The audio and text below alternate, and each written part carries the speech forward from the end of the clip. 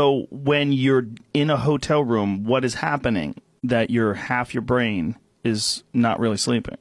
Yeah, so there's different stages of sleep. There are two principal types. One is non-rapid eye movement sleep, or non-REM sleep. The other is REM sleep, which is also known as dream sleep. Right. And non-rapid eye movement sleep is further divided into 4 separate stages, which are unimaginatively called stages 1 through 4.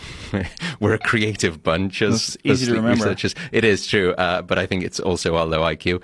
But it's the deep stages of sleep, 3 and 4 of that non-rapid eye movement. That's where a lot of sort of body replenishment takes place, great for the cardiovascular system, metabolism, all of those good things.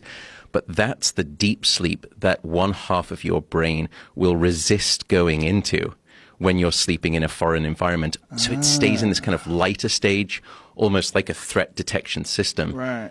And you can imagine why. You know, it's an unusual context. Evolutionarily, it would make a lot of sense to just have that sort of on guard one half of the brain. That makes so much sense. And that really, for me, it fills in the blanks of like why, even if I get, 7, 8 hours sleep on the road, I'm still kind of just out of it.